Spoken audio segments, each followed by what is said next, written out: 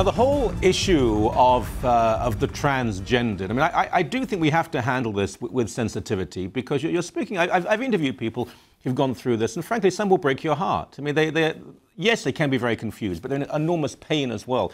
We've divided this segment into two. Margaret Somerville, who's a world-renowned ethicist, we'll chat to a bit later. Before then, I suppose, the lighter side of all this. And you have to be able to laugh at issues as well, for goodness sake. David Menzies, who has our morning show, very funny guy, and he tends to, he does a bit of dressing up, all sorts. We're extremely worried about him. He went along to the Miss Universe contest where there was a transgendered contestant. And, well, you take a look at this, please. Well, we're here at the fabulous St. Lawrence Centre for the Performing Arts, the venue for tonight's fantastic finale of the Miss Universe Canada pageant. Now, one lucky gal or guy is going to be taking the crown as Miss Universe Canada and will represent our country at Miss Universe for all the marbles.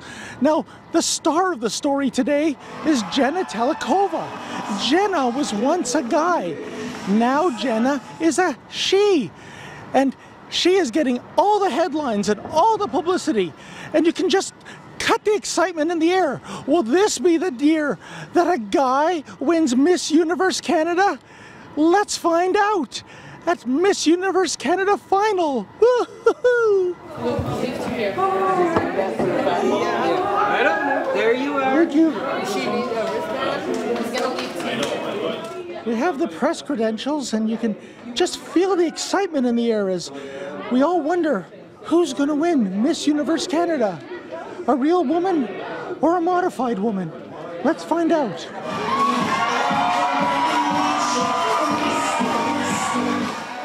Well, the theater is filling up with beauty pageant fans from the world over, and you can just cut the excitement with a knife if you wanted to. Now, speaking of cutting with a knife, a lot of people are upset that a transgender contestant is in this, but we have to be loving and accepting of all, whether it's transgendered or transsexual or Transylvanian. All trans is good trans, except trans fats. If you eat trans fats, ladies, it puts a little on the labunza. And we gotta keep our figure nice and slim, or we'll never be a Miss Universe Canada. Anyways, the competition's about to begin. Let's see what happens.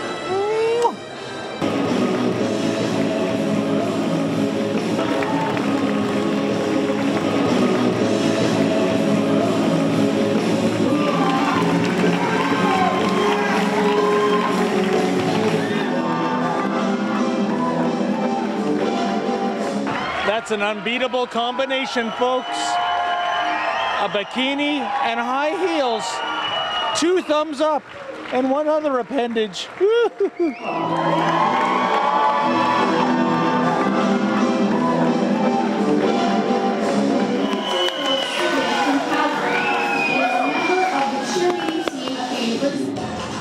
Well, we're at intermission, and Jenna has done the improbable. She's advanced to the top 12, a baker's dozen, if you will. You know, a little extra. Stay tuned. Let's see how this turns out, folks. Now, ladies, we don't have enough trophies, so...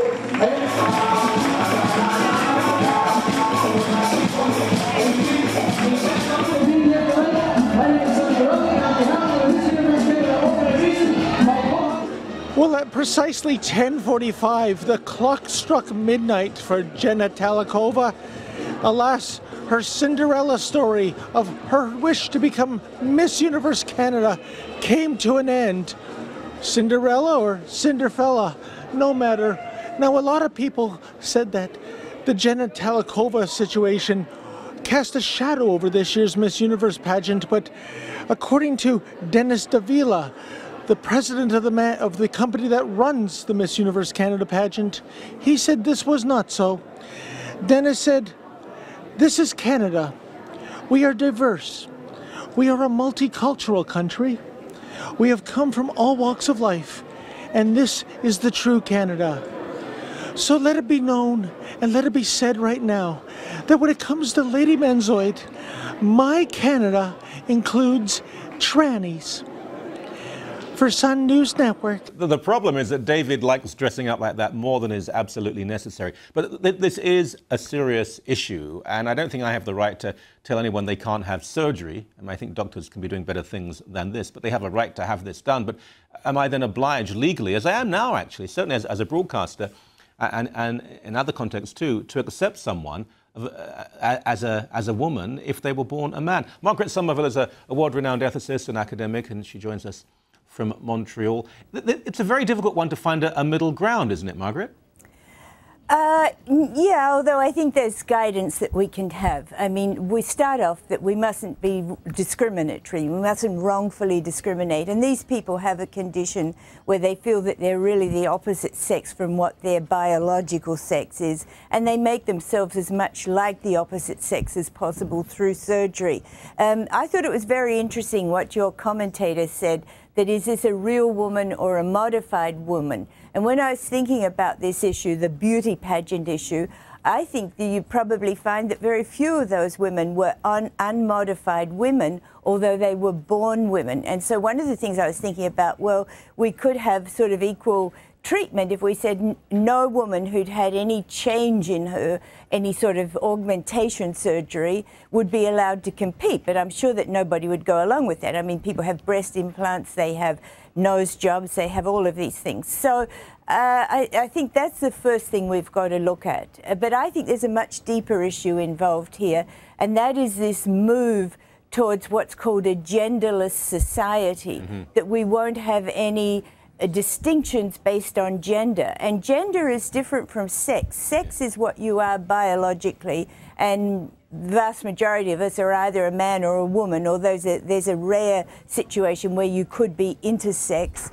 But then gender is what role you want to play. Do you want to be a female or do you want to be a male? And for most of us, our biological sex and our gender matches. But for transsexuals, that's not the case. And so then we have to say, well, how do we treat those people so that we're fair to them, and also that in certain circumstances, I would argue, we shouldn't treat them in the same way that we would treat somebody who is a biologically either male or female. I mean, one of the areas I've got into trouble with that is same-sex marriage, because I think their biology matters, because you've got children coming from that complementarity of that biology. Yes.